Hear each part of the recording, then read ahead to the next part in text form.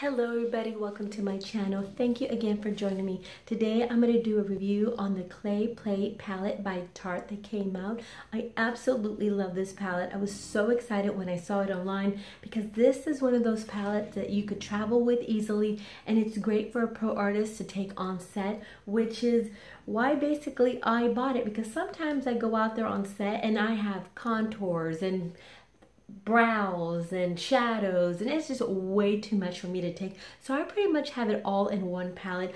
You have 9 beautiful colors here, 3 contour colors, not to mention this gorgeous huge mirror and a really nice sturdy palette, which I always like the sturdy palettes because I feel with some of my other ones that are a little flimsy with traveling, sometimes they kind of tend to break on me, so you know, I don't like that. Anyway, they're really nice and matte. Every single matte, there's not one shimmer in there, which I kind of miss, but you know what? I was so excited about it, I don't care. Now, it does smell like, it smells like vanilla. Oh my God, it smells heavenly. You know I love everything that smells like food. Anyway, here's some of the swatches and an eyelash that I had cut earlier. But here are the swatches. They're really, really pretty, highly pigmented and super blendable and just really nice and creamy. I absolutely love it. On the other side are the contour colors, which I really like because they're really nice warm colors that are not going to make your face kind of like dirty looking or anything. I love that sun-kissed look. You know how I love that sun-kissed look. So I feel like they hit it right on the spot with their contour colors. Anyway, I'm going to go ahead and kind of apply these colors and see how they work on my face. I've actually been playing with it with some of my clients and they actually love this palette. I haven't tried the colors on myself, so I'm going to go ahead and do that right now. So I'm going to get my little mirror here and I'm going to get a little brush because, you know, I'm never freaking prepared again. So anyway, I'm going to go ahead and go in with a transitional color and I'm going to go into Dunes here first.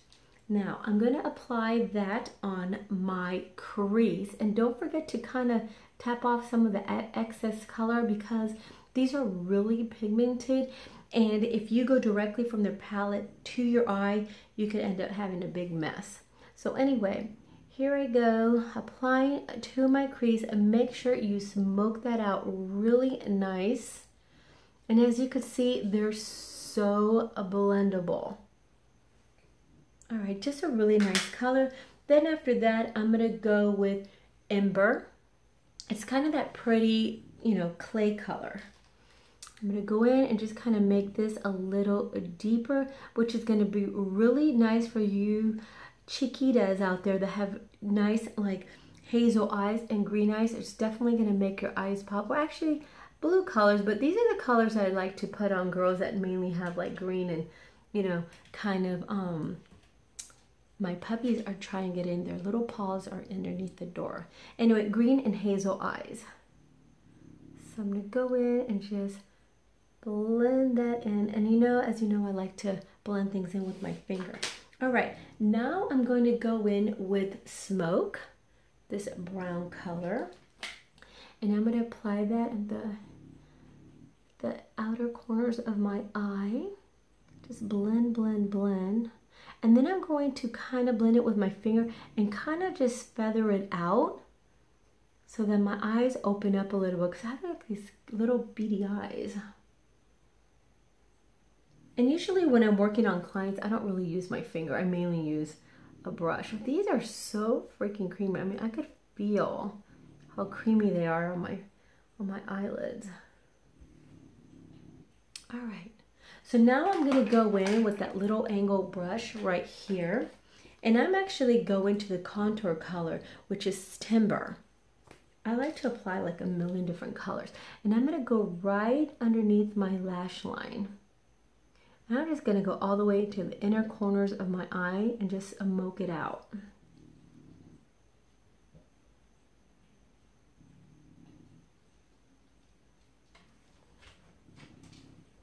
All right, now I'm going to go in with that smoke color again.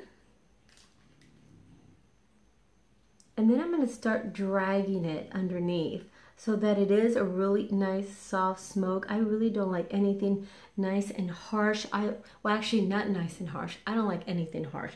That's why I don't use eyeliners underneath because I feel it kind of gives you that dated look and you kind of look, you know, harsh. Just smoking that out.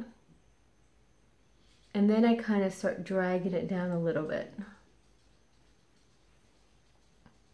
All right, now I'm going to go in with my Fix Plus and I'm going to dampen that brush. Now I already started off with eyelashes and eyeliner just because, you know, I'm blind as a bat and it takes forever for me to apply my lashes when I'm not wearing my glasses because you really can't do that.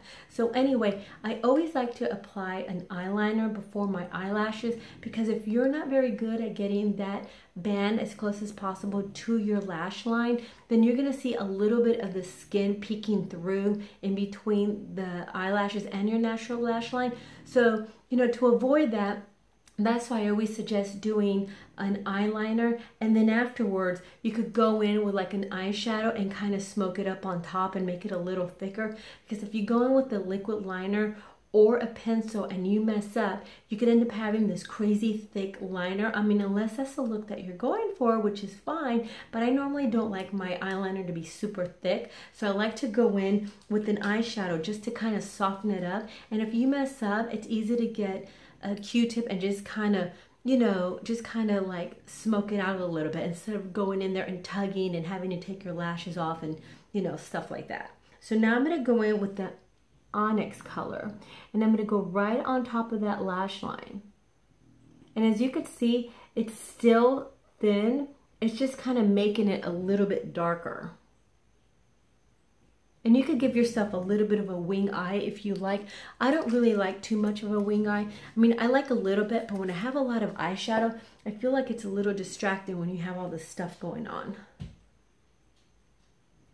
Hey, poor puppies, they want to come in so bad. But Cuckoo Pants will start running around, knocking everything over. And the little Chihuahua man, well, he's kind of needy, so he'd want me to pick him up. So they have to stay outside for now, poor babies. Okay, there you go. All right, so now I'm gonna go in with my fluffy brush. And you know what?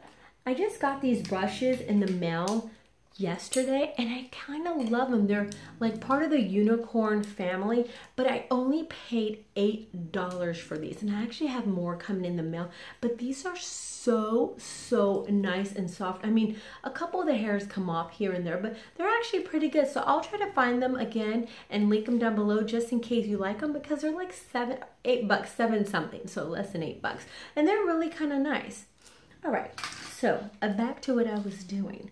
So I'm gonna go back in there with Sand, this color right here, and just kind of highlight my lid a little. Oh, that's really pigmented. Usually I kind of dab off the darker colors, but holy cow balls, that's pretty. And then just blend. I'm actually not used to working with a ton of mattes because I just love my shimmers, but I'm trying to be good and just do mattes. So I'm gonna go back in there with the Timber and just kind of smoke everything out again and just kind of blend everything.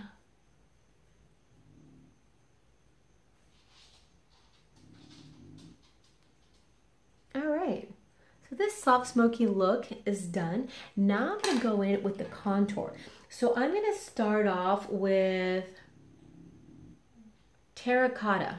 Is that the color? Because you know I can't see. I'm going to go in with Terracotta just to kind of warm my face up a little bit. And I like to flick it up because I kind of like to hug my face with that color. I'm gonna go around the perimeter. How do you say that? I can't say it, you know what I mean. I always screw something up. I don't know why. I think it's because when I'm really tired, since I've been working like crazy, thank you Lord, I get a little bit like, I'm a little exhausted. But I love doing my videos, so you have to put up with me saying cuckoo stuff and forgetting stuff and mispronouncing things, because sometimes that happens to me. When I'm really tired, you know, you can't really think straight. That's me right now.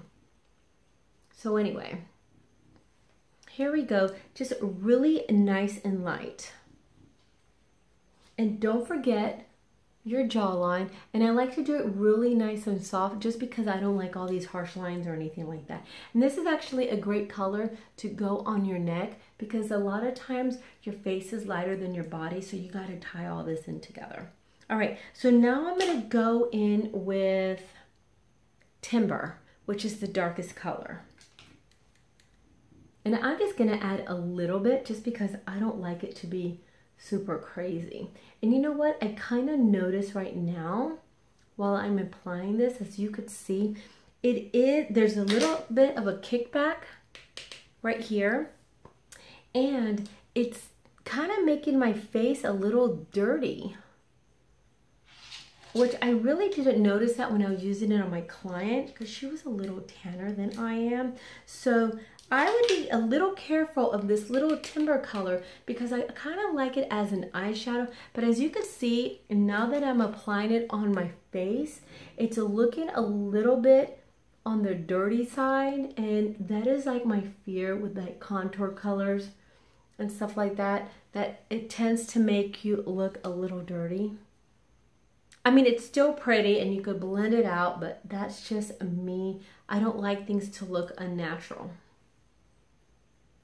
Ooh, but I look really contoured here.